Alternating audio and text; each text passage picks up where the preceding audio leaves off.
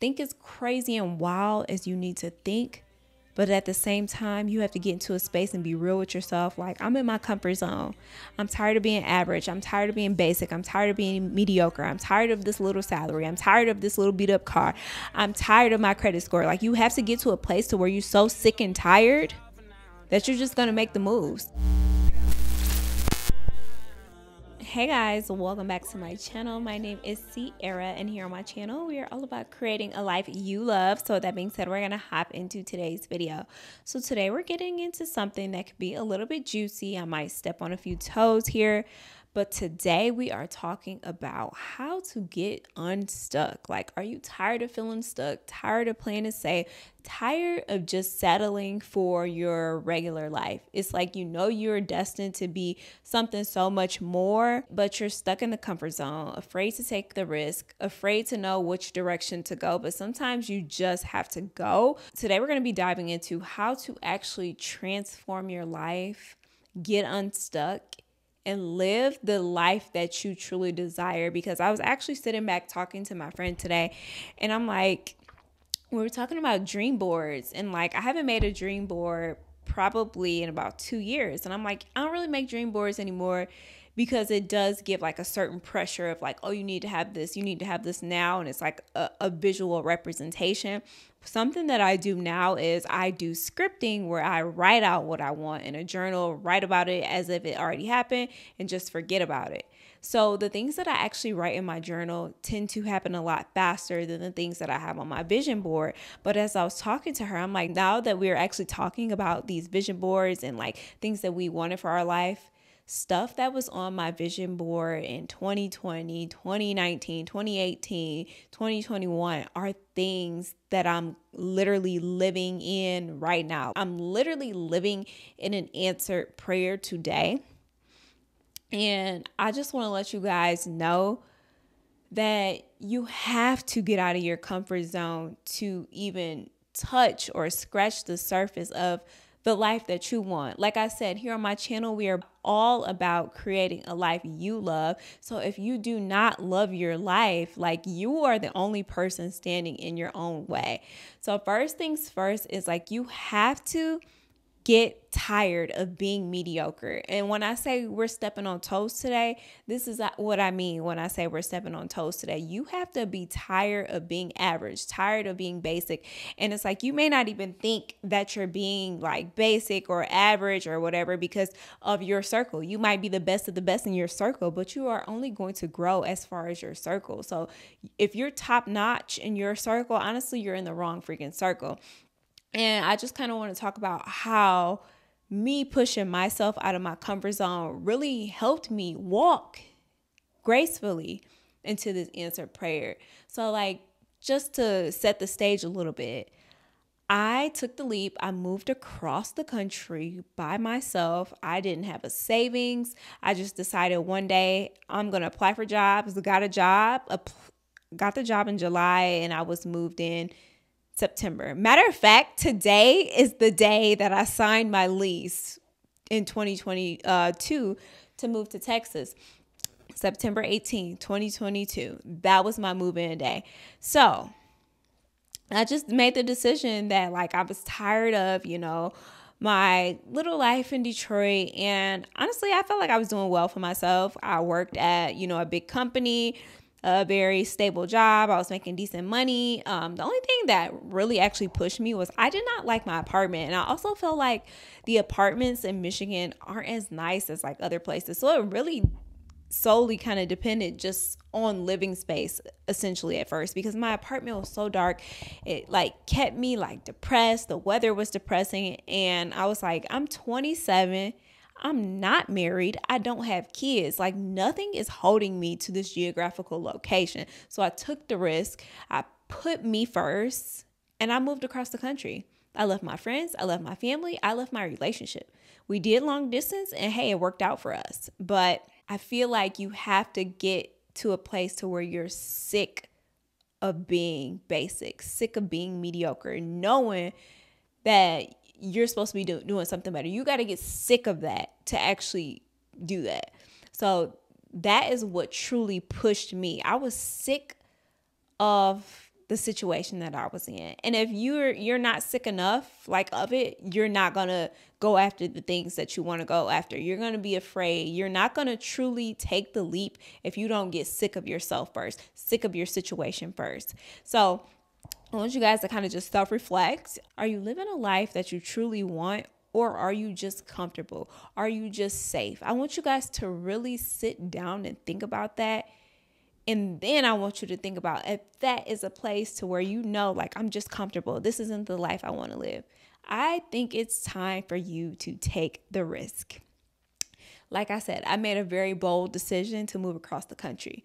I had no savings. I had debt already before I moved, and I picked up a lot of debt on the way. I mean, moving across the country, new furniture, new everything. And it was just like, a lot of people call me crazy. Like, you're just going to move with no savings. Like, that's not smart. I mean, like, the thing was, people call me crazy. People tried to scare me. Like, we're going to miss you. Like, and it's just like, but I knew I wanted more for myself. You cannot grow in your comfort zone. And it was like, I was comfortable there. I felt like I was doing okay there, but it wasn't exactly what I wanted. You know what I mean? So I took the leap. I got tired of like staying in my comfort zone and playing it safe. And I would say that's the thing that I've done my whole life. I literally just played it safe. I could have went to any college. I got accepted to every college pretty much that I applied for. I ended up going to Michigan State because it was the safe choice. Obviously, I wanted to be a Spartan, so I went because I wanted to, but it still was the safer choice. I could have went to a HBCU. I could have went out of state to college, but I didn't take the risk. I stayed in my comfort zone. Michigan State was close enough to home to where if something happened, somebody could come save me or whatever. Okay, and so like the craziest thing is like I moved across the country with no money, debt. I honestly, my credit score took a little bit of a tank during the time as well, but honestly, I took control over the situation. I owned up to like, these are my mistakes, and like really took a look at my budget and figured out how could I make this work. Once I moved across the country, I made a lot more money. I get 5-figure bonuses from work. So it's just like I make enough money to fix, the financial problem that I had. But if I would have stayed in Michigan, I would not be touching the kind of money that I have right now. And if I did, it probably just would have took longer. But honestly, there weren't many opportunities like there are in other states in Michigan. And honestly, it's a little bit more up and coming now, so it might be different. But for my time being, I'm like, I want to make way more than 60K. So I left my job in Michigan making 60K, moved across the country to make 6 figures.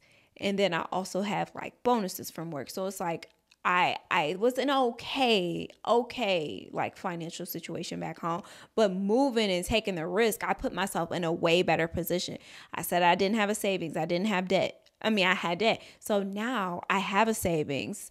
I still have debt. I'm still paying it off, but I'm in a better position. I have money left over from my checks. Like I feel like so much more comfortable in my finances. I can buy things that I want. I have a nice apartment. I'm not like super depressed. Like I am in a good place simply from just taking the risk. So what I want you guys to really take from this is you only grow as big as your circle. So what risk do you need to take to go after the life that you want to? Next, I want to kind of go into decentering myself. And I decentered myself from what people thought of me, from my family, from my friends, and even my relationship. I had to let go of the validation of others and really learn to validate myself and trust in myself and make decisions for myself and be okay with it. Like when I got down here, I cried like a baby. Like, why did I do this? Why did I do this? But I spent a whole year here by myself. And I really focused on me. I got my mindset together and I really just focused on self-centered growth. People, when you grow up, they'll call you self-centered and make it seem like a bad thing. But at the end of the day, this is your life. You should have a space and opportunity in your life to really only focus on yourself, focus on what you want, focus on your dreams, focus on your desires. And I had to take myself out of the situation to where I was around my friends, my family, doing the same old same. same old, to really sit down and get with myself and figure out what Sierra wants. Like, not like, oh, I'm in this relationship, like the next natural step in the relationship is to get engaged, getting married. And it's just like, I never took that time for myself to focus on myself, really sit down and figure out what I wanted and what I desired. So I highly, highly encourage you guys to take some time to decenter. I don't know what you need to decenter from. Maybe you need to decenter from your family, decenter from your friends, decenter from men, relationships. Like, people go through life and they think marriage and being with a man is the end all be all, and it is not. You were put on this earth for a reason. You have a purpose outside of a man. You have a purpose that you are supposed to fulfill on this earth. And honestly, you're not going to figure it out if you sit up under a man. And I didn't break up with we're engaged now, my fiance. Like, we did long distance, but me stepping away gave me the space and opportunity to focus on me, because when we were together, my idea was like, oh, the relationship, what are we doing? Where are we going on a date? Like, it was just always the relationship. I'm putting the relationship ahead of everything. Instead, I took this time to focus on myself and really be self-centered. Then from that point, I really started to focus on mindset. I really don't think people realize how powerful your mind is. Even like just what people will tell you will really affect where you are. So you have to be strong in your beliefs and really believe what you want. You have to get into a headspace to where you believe your potential. It is more than just a dream. Like, one day you're going to walk in that life. You're going to walk in those footsteps, but you have to believe it. And a way that helped me really get into the mindset is I started to read more. I started to journal more. I started to meditate, visualize, really fuel that. The thing is, like, a lot of times we just think of a dream and it's just like an absent dream, distant in the brain. But if you really want something, you have to fuel that desire. You have to keep that desire close to you and really be actively working to put yourself and push yourself towards it, getting in the vibration. Okay, sure, you don't have $1 million yet, but how does a millionaire act? What does a millionaire's day look like? Like, you really have to get into character. But that really starts with having a good mindset. So if you have a negative mindset of, oh, I'm never going to get this, I'm never going to get that, I'm never going to be there, you're never going to be there. You have to be positive.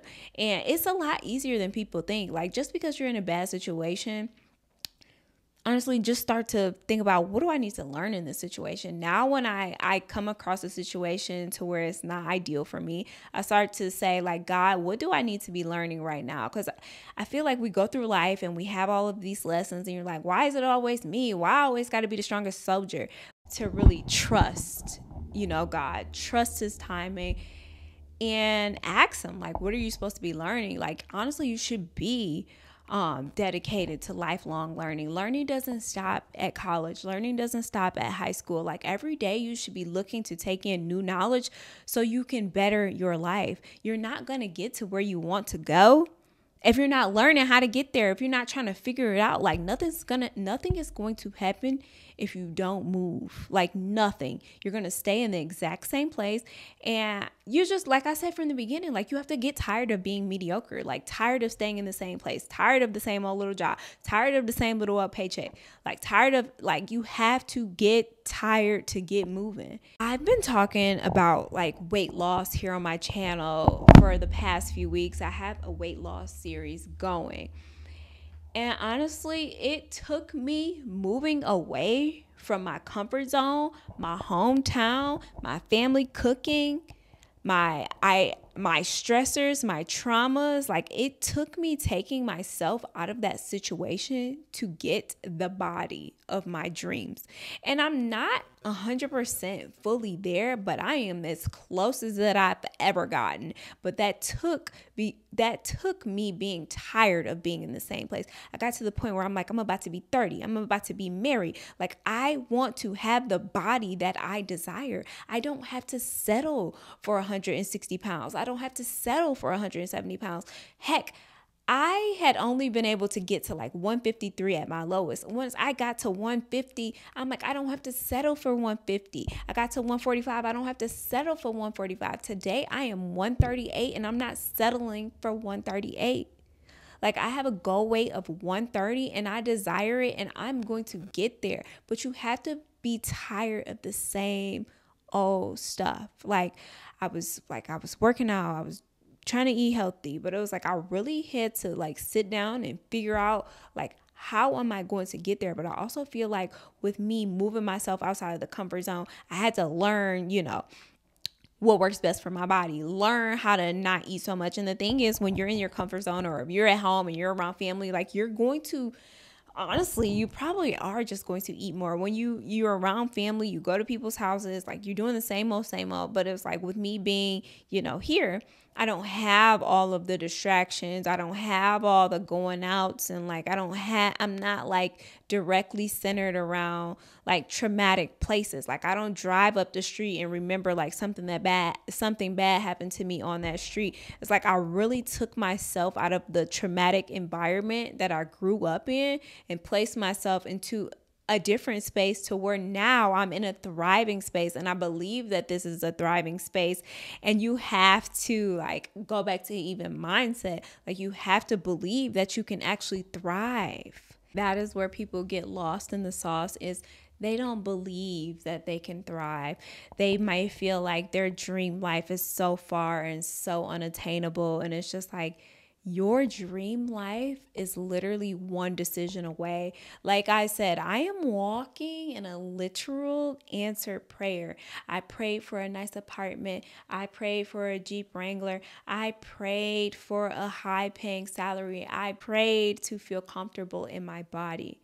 Like these are walking, like I'm literally walking in my prayers right now. And even like when I said, going back to like the dream board situation, like I'm like, I haven't done a dream board in forever, but now my life is starting to look like my dream boards used to look when I was much younger. Me and John have actually been house hunting here lately. We're looking at new builds, and it's just like the houses that we've been walking into are the houses that would be on my dream board. And I used to sit down and figure out, like, used to sit down and kind of think like, wow, I'll never get there like without a rich husband or something like that. And I feel like that is something that they teach women unconsciously. It's like, you have to have a man to get all of this stuff. Now, granted, we do have a shared income. We both make great money, but like, even if we weren't together, we still make great money separately. We have good credit scores separately. So it's like we still set ourselves up to be in a great position. And that's actually something we were talking to the loan officer when we were getting pre-approved, and he's just like, you guys really put yourself, in a good position to get pretty much whatever you want. And sometimes I used to sit down and think like, oh my God, like, why am I not married? I thought I would have kids by now. And it's just like, if I would have gotten married at 24, if I would have had kids 25, 26, I wouldn't be here. I just wouldn't, because I feel like I would have gotten so comfortable to my norm back home. I would have been comfortable with having, babysitters and stuff around. Like I just probably would have never taken the leap, but I took the leap by myself.